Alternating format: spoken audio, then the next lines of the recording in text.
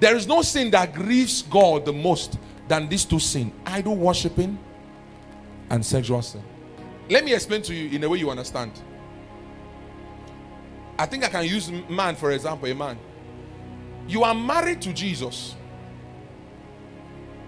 Do you know the jealousness of a man, that a man comes back home and sees his wife with another man? If you don't know, the book of Proverbs captured that part. He said the fury of the anger of the wrath of that man will kill you. That's how it is when God comes to search for you and you are now with another deity.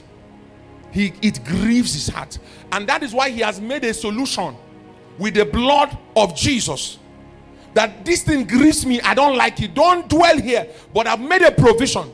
Because when he came to find Adam, Adam was already with another spirit. And he said, who told you? Because there was an interaction with another spirit. Another voice has spoken. Another voice has spoken. And Adam has chosen that voice over the voice of the master.